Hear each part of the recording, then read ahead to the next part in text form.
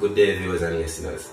My name is Odin Forbes, a registered nurse at the Black River Hospital, here to speak about discrimination against COVID-19 patients.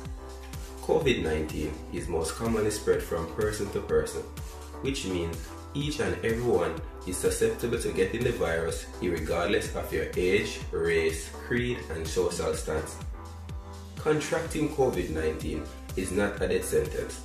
Persons have been making full recoveries after getting the virus. Let's stop the discriminating and live up to our motto, out of many one people, and be loving and caring Jamaicans.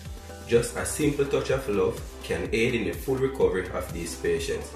COVID-19 patients are individuals like yourself and I.